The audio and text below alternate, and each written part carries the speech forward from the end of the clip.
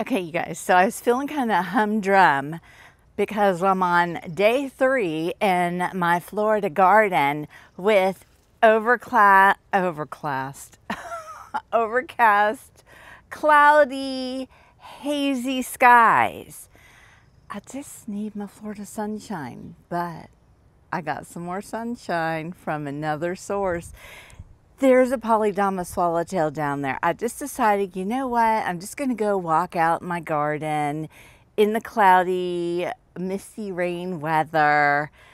And I saw it flying around, and then I realized it was hovering all around the pipevine. And I thought, oh my gosh, it's a female. I'm getting eggs. And I ran down there, and sure enough, there's eggs. So she's been flying all around that area, which I do have a lot of pipevine.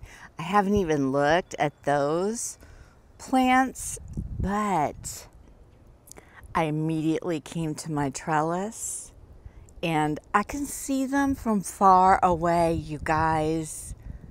Look, the wind is not cooperating with me. But I hope you can see. Look at them. And they're all coming in, y'all. They are all coming in. That's why I brought my trimmers. If I find more, I'm not bringing all those in. But these guys, these are mine. Y'all, I cannot tell you how happy this makes me. If you're new to my channel, these are eggs that a Polydamas Swallowtail butterfly just laid on its host plant, the Woolly Dutchman's pipevine. This is my absolute #1 oh, there he is. Favorite butterfly to raise. I love these caterpillars so much, and my day has been made. Look at her. Look at her. Look at her. She's over there thinking about laying more eggs.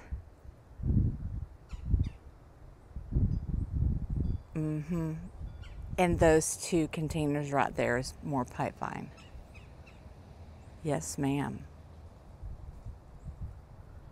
Okay, let me go get these before some lizard comes along and eats them. While I was trimming this cutting, she literally came over and was hovering around the pipevine, like right in front of me. And of course, I wasn't filming at that time, but it was a fabulous moment.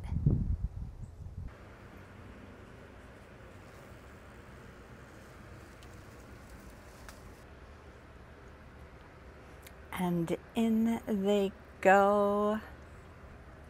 Look at those adorable little eggs. A few days from now, these little babies will be climbing all over. And what is so fun about raising them is like they all like stay together like little buddies. It's just the cutest thing.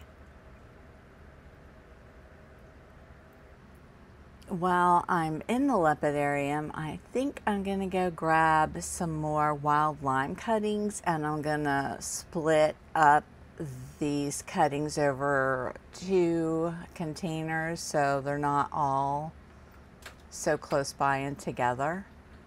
These guys don't hang out together.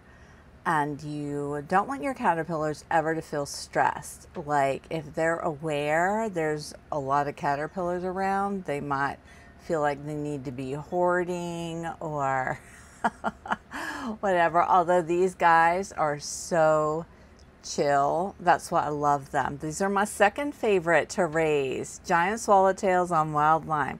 So I now have my 1st and 2nd favorites in the Lepidarium. This is a good day, y'all. It's a good day. Look, now she's up here because I have some pipevine growing up here in containers, and she knows it. Oh my gosh, she's gonna lay eggs all over my garden, and I'm here for it. I'm here for it. Look, there's a red trash can. International symbol of tap the like button.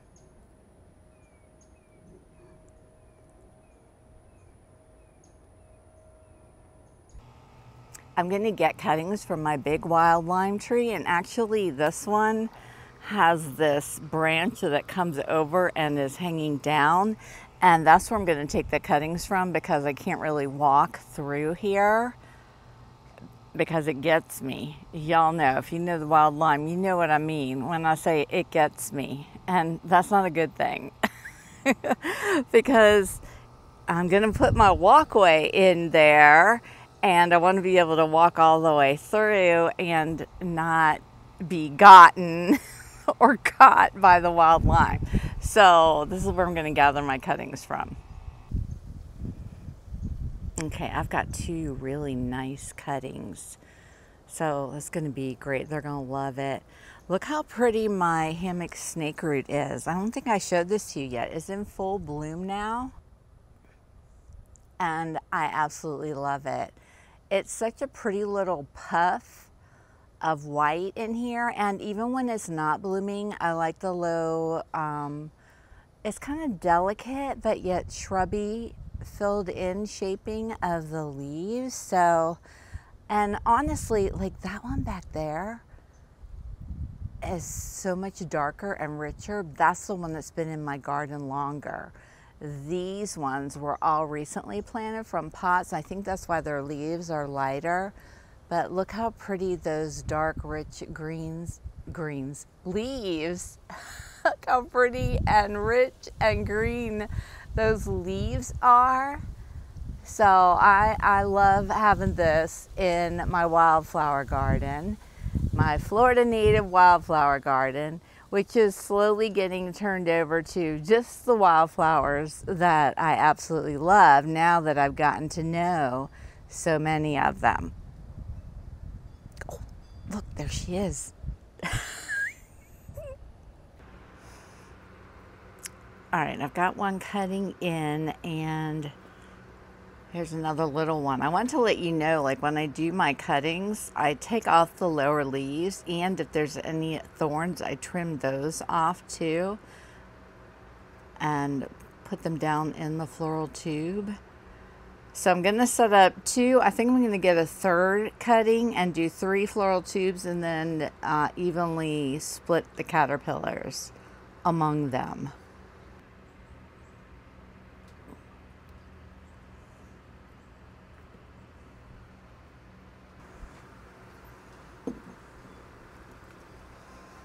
All right, there's 2 ready. Let me go grab another cutting.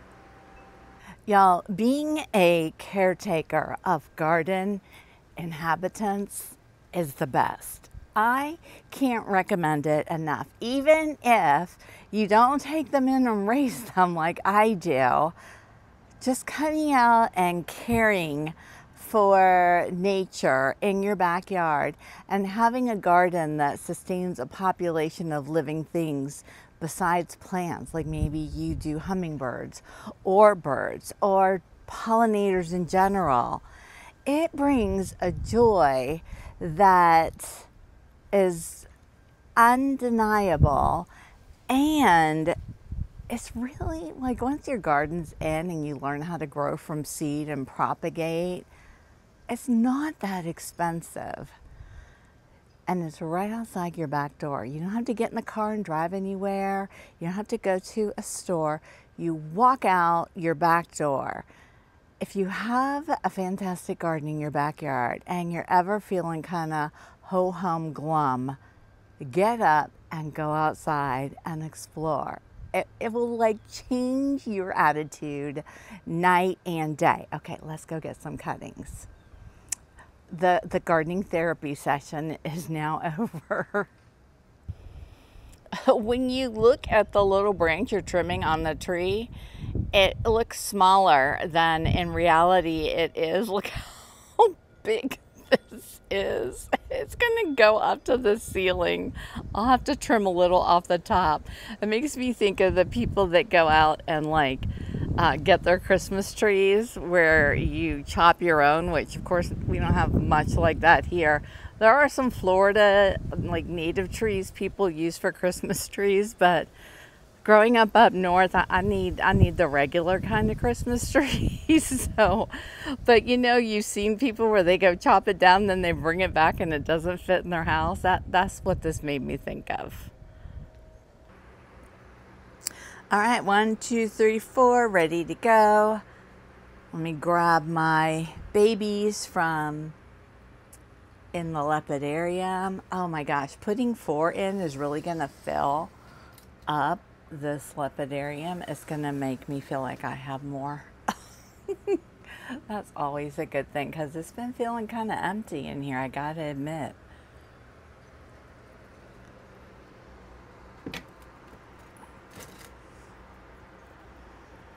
All right, I just pulled out one stem and it has 2 babies on it. So they'll go in one, kind of divvy them up. Put you guys in here.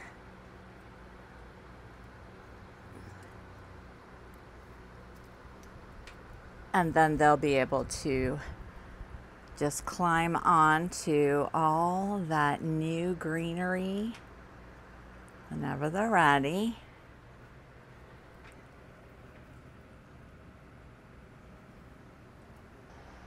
Okay, so this cutting has just 1 tiny baby on it. It's significantly smaller than the other one, so I'm going to give him his own place so, you know, he doesn't feel, I was going to say bullied.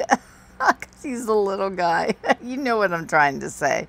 Anyway, he's getting his own plant. All right, there he is. Oh my gosh, so adorable.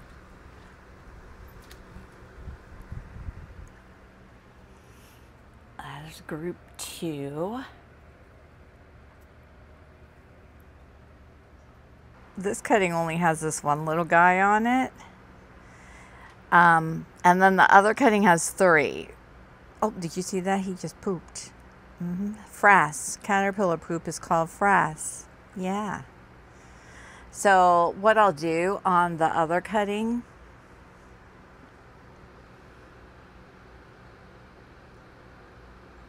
look at how cute this little guy is.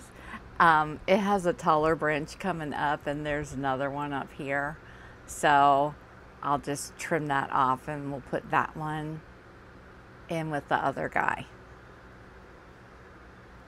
Look at him trying to thwart my plan by climbing up. Let me go hurry up and go get that cutting.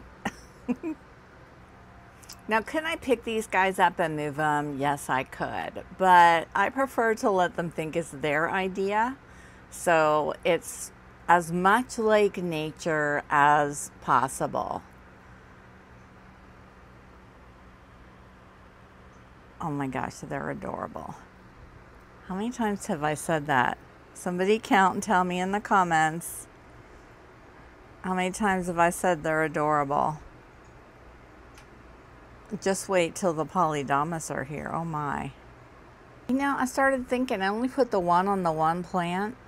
And so I thought I had 8 caterpillars, but that would make 7. And then here, as I'm putting in this final cutting, right there on the other side, and I don't know, when I edit I'll know, look, there's a baby. So I'll just leave them all here together. So there'll be 3 on this one. And I have 8. That's close to 3, 4, or 5. That's close enough.